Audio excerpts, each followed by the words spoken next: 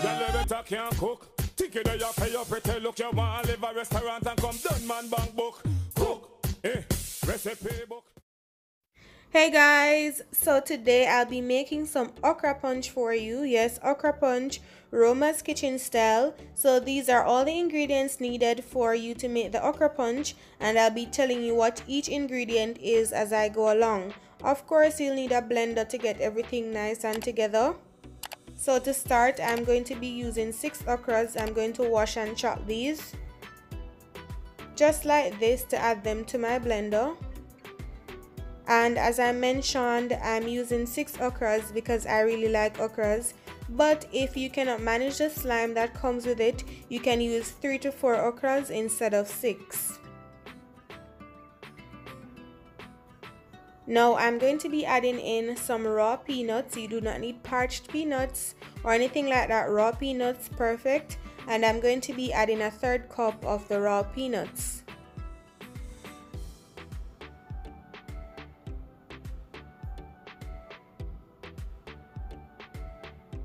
Next, I'll be going in with some oats. This is my oatmeal, guys, and I'm going to be adding a 1/4 cup of oatmeal to this. So the next thing I'll add to this, guys, is some molasses. I'm going to be adding a tablespoon of molasses.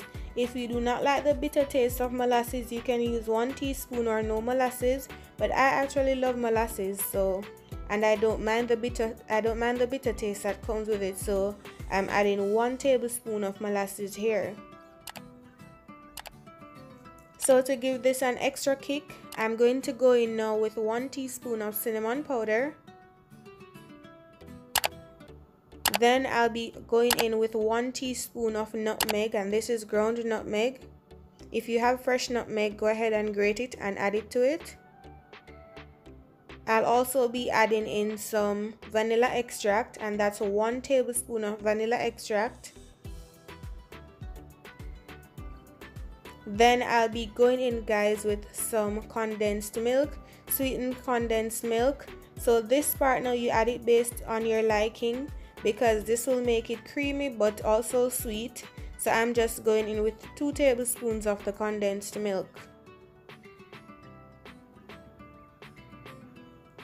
Now guys, onto the banger. I'll be adding to this some Guinness Stout. Guinness Stout is really good, but it's bitter, if you know. So I'm just going to go in with a 1/4 cup of Guinness, or maybe I'll add just a little more Guinness. Just a little more, guys. It won't hurt.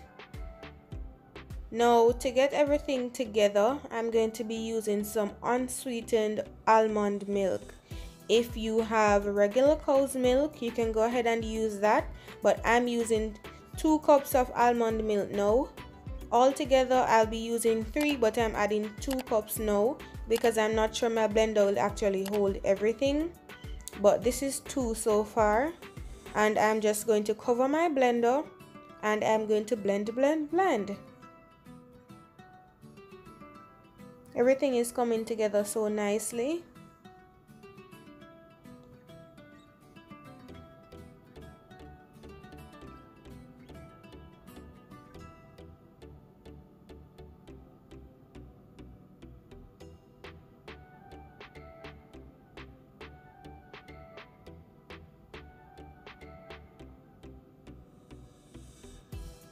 So I just blended until it's nice and smooth, but it's way too thick.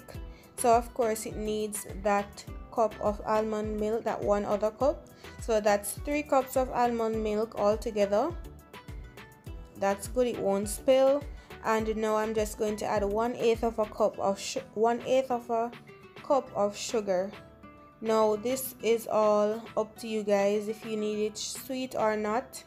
So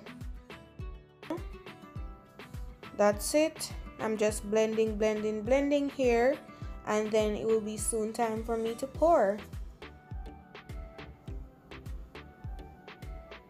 Look at this consistency. This is perfect. This is exactly how I want it, nice and runny. And look at that, guys. Lovely. This will serve for around 3 to 4 persons, or if you're having it alone like I am, you can just have some now, some later, and some the day after that. So this is it, guys. Okra punch made easy in ROMA'S kitchen. This is a must-have. It's really good. You can spice it up the way you like it. So guys, if you like the video, don't forget to give this video a thumbs up. Don't forget to share the video, subscribe to the channel, and turn your post notifications on. Until next video.